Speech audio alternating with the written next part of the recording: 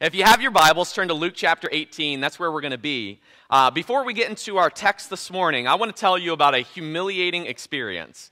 And you know what I'm talking about, right? We're talking about one of those experiences that just shake you to the core. You're like, I don't know if I can ever show my face again. It is so humiliating. When I was in my sophomore year of high school, we did this Easter play, and I had to be Jesus. Now, I was about this size in high school. So I don't really look like Jesus would have looked. I didn't have a beard. I had a short buzz cut, 220 pounds of solid steel, and it just was not ideal, right? Jesus was probably almost as dark as you could get as a Middle Eastern, if not close to being an African. And so he was a Jew in Palestine. He probably had extremely dark skin. And so I really looked nothing like Jesus. You see pictures of Jesus today with blue eyes and blonde hair, and that's not how Jesus looked. And so that was embarrassing, number one. But number two, we had this small Christian countryside church. There's probably about 80 people on a good day. And so they asked me to play Jesus the morning of. The morning of. So it kind of got thrown on me. Hey, he's bringing me water. That's what I'm talking about. He's one of our elders. He's pretty fantastic. Mark, you're bringing me water too? This is great.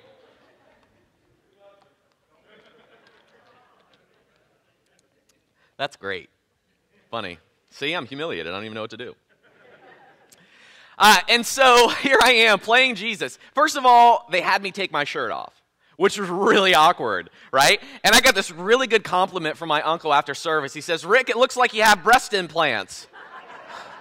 It's humiliating. I'm like, thanks a lot. I don't know if that was a compliment or what. But then they put ketchup all over my body because I was crucified Jesus. If you've ever had ketchup on your body, I was literally gagging from the smell. It was embarrassing. I had to hang up on the cross in front of everybody in service. There was a really pretty girl in service, and so I wanted to make a really good impression, and it was just humiliating. After service, I couldn't even show my face. I didn't even want to go. They had a linger longer, a lunch after service, and it was so embarrassing. And the reason why we get humiliated is because what? We care about our reputation. We care about our pride, our image, how we look at other people. It's why we wear really nice clothes on Sunday. It's why we have our Sunday best, is because we can't look bad in front of other people. My wife, Angel, she refuses to go to the grocery store unless she can get dressed up and look decent. I go out in my sandals with my socks. I really can't wait to enter that dad phase, you know what I mean? I can wear socks with strap-on sandals. It will be glorious. But it doesn't matter to me. I'm just kind of like, whatever. I'll go out pretty much in anything at this point. It's like my dad. But there are times where my own pride gets the best of me. I don't want to look bad in front of people. That's why I practice my sermons. That's why I try to look decent and presentable. And that's really probably true for all of us, right? Every single person in this room struggles with pride at one point in time. We all maybe could be labeled as arrogant. Think about what you believe. Jesus is the only way to God. You cannot get to heaven unless it's through Jesus the Christ. We have a very narrow-minded belief about Christianity. There is one way, one truth, one life. Even Jesus himself was accused of being arrogant.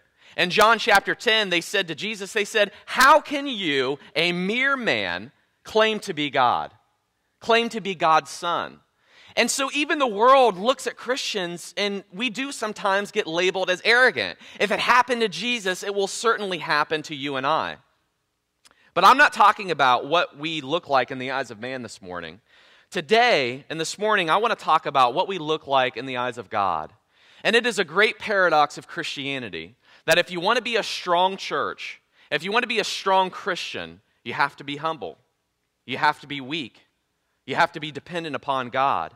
You see, the Bible teaches us that God looks not at the heart, God looks at the heart, not at the outward appearance.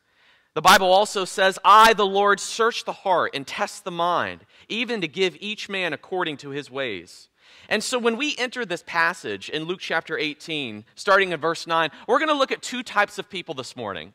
You've got the man who is proud with the pride of Satan, and then you've got the man who is humble with the humility of Christ. It says, starting in verse 9, Jesus told this parable to some people, and look at this, who trusted in themselves that they were righteous and viewed others with contempt. 2 men, he said, went up into the temple to pray, one a Pharisee and the other a tax collector.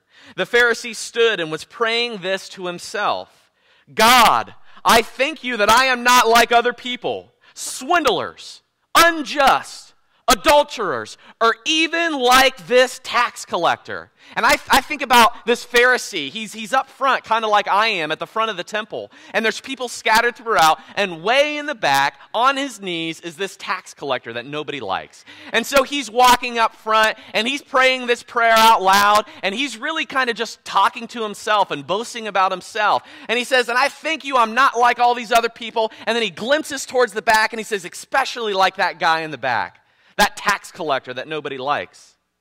Verse 12, he says, I fast twice a week. I pay tithes of all that I get. But that tax collector, standing some distance away, was even unwilling to lift his eyes to heaven, but was beating his breast, saying, God, be merciful to me, a sinner. Jesus says, I tell you, this man went to his house justified rather than the other. For everyone who exalts himself will be humbled, but he who humbles himself will be exalted. You see, we have 2 types of people here, the proud versus the humble. They would have entered a temple, a large structure that had an outer court that you would enter in first, and then you could enter into the inner court, so to speak. And only men above the age of 20 were allowed to enter this place. And so the Pharisee probably sought out the front part of the crowd, the most prominent place, and the tax collector was in the back. But things were a little bit different on this day. You see, the court was kind of empty. Usually it would flood with all types of people, and they would be there praying and serving God and paying their tithe. But it was kind of empty because the Pharisee was able to look towards the back and see that a tax collector was back there. And look at this first verse that we read. Who is Jesus talking about here? What is this parable about? Well, he says, those that trust in themselves, that they were righteous, and viewed others, the Bible says, with contempt. You see, some people actually believe that God might exchange their merit, their good works, for justification. That, in other words, that because of the things that they do well, or that how they obey God, God will make them justified. He will declare them guilt-free. And the truth of the matter is that how many of us act like we believe this? We look maybe at other people with contempt. We focus on the good things that we do. And often in order to determine how holy we are, we compare ourselves with other people. As Americans, we are living in a very dangerous time. Each person in this room that is an American has the ingredients necessary for the recipe of pride and arrogance. We have money.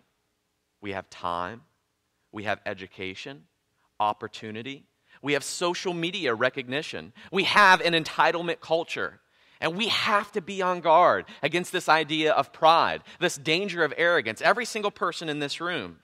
You see, this Pharisee, he believed that I am to be separate from other people, that in order for me to look holy, I've got to point to the imperfections and the failures of other people. He said, God, I thank you that I am not like other people. I am not like a tax collector. And so we might call out poor business practices on Twitter or Facebook, but we don't dare call out our own imperfections. We say things like, boy, I'm sure glad my kid isn't like that person. Or I'm sure glad I am not in their situation. Maybe we gain position in our family between brothers and sisters, maybe even husbands and wives, friends, at work, in school, or even in the church by pointing out the faults and character flaws of other people. You see, our perception of ourselves should not necessitate the actions and the attitudes of other people. In other words, when we evaluate ourselves, we should not be saying, look at so-and-so and how they live their life. I'm not like that. Or look at the things that I do that they don't do. You see, the Pharisee made the credit about himself, and his prayer was literally to himself. And when I was reading this, I thought, well, maybe he was just talking to himself in his prayer to God. I mean, we all do that, right? But no, that's not the case. Here's what R.C. Foster writes. The Pharisee did not pray to God. He was talking to himself. He says there is a deep irony in that the phrase, thus with himself. God was purely incidental and secondary. He himself was all sufficient. The time and the place and the form were all merely chosen for self-glorification. Look what he prays. God, thank you that I am not like other people. As if he was congratulating. Congratulations, God, you have a worshiper just like me. I am great. I am strong. I am mighty. I am meritorious. Look at all the good that I do, God. You should thank me for being like me. I remember watching Terrell Owens play football, and he was on the sidelines. And if you don't know anything about Terrell Owens, he ended up, I think, at the Bengals, but he played for the Dallas Cowboys, and I'm a Dallas Cowboys fan, greatest team in America. And he said this, I love me some me. It's pretty arrogant, pretty prideful. To say the least, this Pharisee is completely full of himself. You see, he's not happy to give God the credit and the recognition. Here's what the Bible teaches. In 1 Corinthians chapter 1, verses 26 through 31, Paul writes this to the church at Corinth. He says, consider your calling, brethren, that there were not many wise according to the flesh. Not many of you have got doctorate degrees. Maybe a few have a master's, some with a bachelor's. Most of you are lucky to graduate from high school. Not many noble. There's not many of you who have a six-figure income, who live in the elite class. Verse 27, but God has chosen the foolish things of this world to shame the wise. And God has chosen the weak things of this world to shame the things which are strong. You see, in the kingdom, there's a paradox. God uses people like you and me, imperfect, weak, somewhat uneducated, lacking knowledge, lacking experience, not having the power and the might of the nation. God uses things like this. Verse 28, and the base things of the world and the despised God has chosen, the things that are not, so that he may nullify the things that are, so that no man may boast before God.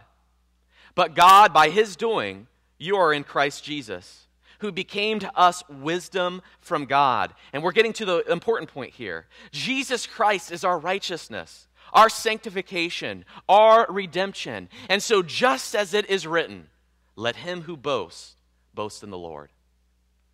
You see, in order for us to resist this idea of pride and excel in humility, humility agrees and is glad that God gets all the credit. And so you'll hear people in the church, they get tired of God getting the credit. This is my work. This is my ability. This is my strength. This is my talent. This is my money. These are my things. Glory be to me. God, you should be thankful that you've got somebody like me. But the attitude of a humble heart says, God, you get the credit. You are in control. And so this man, this Pharisee, wanted to give himself the credit. He wanted the recognition. Look at me and what I do. But secondly, he was blind to his own faults. You see, Paul also wrote in Corinthians, knowledge puffs up, but love edifies. And this man has puffed himself up before God that he is so wise and so holy and so clever. Isaiah wrote this to a nation who puffed themselves up. Woe to those who are wise in their own eyes and clever in their own sight. You see, this man that prayed before God never claimed to be unjust. He did not admit his failures. Yet in the same breath, he stood as jury and judge, not on this tax collector in the back, but every person. Thank you, God, that I am not like them. He freely charges the rest of men as guilty of a list of sins. He declares himself free from adultery, but he failed to take into account the attitude and intentions and actions of the heart. Jesus said this, if you lust after a woman to commit adultery with her, you have already done so. And so we find this extreme hypocrisy from this Pharisee. And he separates himself into this category. Sinners who God does not love or like, and me. And how often we may do this very same thing. You see, Jesus hit the nail on the head. In Matthew chapter 23, he really drives this strong point home, not to sinners, not to people who are in need of a doctor, but to people who think that they know and they have the right way. People who are the most religious elite. In Matthew chapter 23, verse 5, he says everything that they do is for show. On their arms, they wear these extra wide prayer boxes with scripture verses. And they wear robes with extra long tassels. And they love to sit at the head of the table at the banquets, and in the seats of honor in synagogues. They love to receive respectful greetings as they walk in the marketplaces, and they love to be called teacher. And so you've got this man who is puffed up with the pride of Satan. But then we have another man sitting in the back of the room, doesn't even want to lift his eyes to pray to God because he is so humble. He realizes he is a sinner. You see, first of all, in verse 13, he has reverence towards God. He didn't want to even lift his eyes to heaven, it says. And it goes on to say, he cries out to God, God, be merciful to me, a sinner. And this is so very true. I don't really trust people who are unwilling to admit their weaknesses, who are unwilling to admit that they're a sinner, who are unwilling to admit that they are in need of a Savior, because that means there's a real pride issue going on. Everything is filtered through the eyes of their own perfection. The Bible says this in 1 John chapter 1, verse 8. If we say that we have no sin, we are deceiving ourselves, and the truth is not in us. You see, I am in a very unique situation. I get the honor and the privilege of being able to speak to you on Sunday morning. And if you've been around me any time, you know that one of the ways that I like to break the ice is to make fun of myself. It's true. It's fun, but at the same time, it's humiliating, right? And the danger is that you can use this against me. You can. When I admit my failures, my faults, my weaknesses, my tragedies, my mistakes, you have the liberty to use this information against me. Maybe I lose respect in your eyes. Maybe I lose honor in your eyes. Maybe you will take the words that I say to you on Sunday morning and use that as an excuse to sin or to do your own thing. Well, the preacher does it. Well, Rick admitted it to this. And so I have great opportunity, but at the same time, I have great tragedy in that if I confess myself to be a sinner, I have great loss at stake. But at the same time, if I don't confess my sin, if I don't share my weaknesses, if I don't let you see who I truly am, I come across as this impersonal, unrealistic, self-righteous person who points to you as the sinners and to me as the righteous judge. And so I come across as extremely impersonal and unrealistic.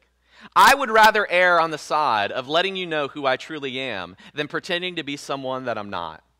And that's the reality for me.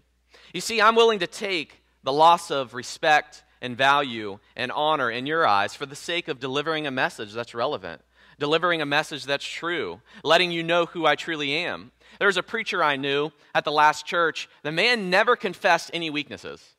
And when they were confessed, it was in the sense of a veiled confession, a false humility. I struggle with anger when I drive my car. Okay, right? Everybody does that at one point in time. Let me know who you are. Let me know inside your heart. I want to see the truth of who you are as a person. If you're a sinner, why? Why are you a sinner? You see, the truth about me is that I can be extremely arrogant at times. I can be hard-headed. Sometimes I will not admit that I'm wrong, even if I am wrong. And this is true. I will argue for hours, maybe even days, but eventually I'll come around and say, hey, you know what? I was wrong. You were right. And sometimes it just takes a good pounding to my skull in order for it to get through to me. That is how I am. That's a weakness that I do try to work on. I can be overly critical, and I can really lack grace sometimes, even to the point of hypocrisy. You see, sometimes I'll look and I'll judge the inadequacies or the failures of other people, whether it's a program, a lifestyle, but then there'll be times where I myself suffer with that very same thing. And so I'm not just a critic, but I am a hypocritic. I'm a hypocrite at times, and that's the truth. Sometimes I want things my way because I believe my way is best, even though I read scriptures like we're going to read later on. Do not seek out for your own selfish gain. Do not look out for your own interest, but look out for the interest of others. And if you hear my wife saying an amen, you'll know that it's true. Sometimes I can be defensive. Instead of solving problems I've made or caused, sometimes I'll attack the person who complains in order to impeach what they're saying as misguided or false. I can be incredibly selfish. I can think about me, and often, sometimes I find myself thinking about me. I battle daily against the lust of the flesh, the lust of the eyes, and the pride of life, and I am certainly a sinner in need of a Savior. And so this is true. And I could probably preach a whole sermon series about weaknesses and failures of Rick Bonifled. But what is the result of our humility and admission? What's the point? Well, look at what happened to this tax collector. In Luke chapter 18, verse 14, Jesus says this, I tell you, this man went to his house justified rather than the other. For everyone who exalts himself will be humbled, but he who humbles himself will be exalted. You see, the tax collector was humble. Humbleness or humility literally means to have the lowliness of mind. It's not necessarily thinking less of yourself, but it's thinking of yourself less. It's viewing yourself as you truly should.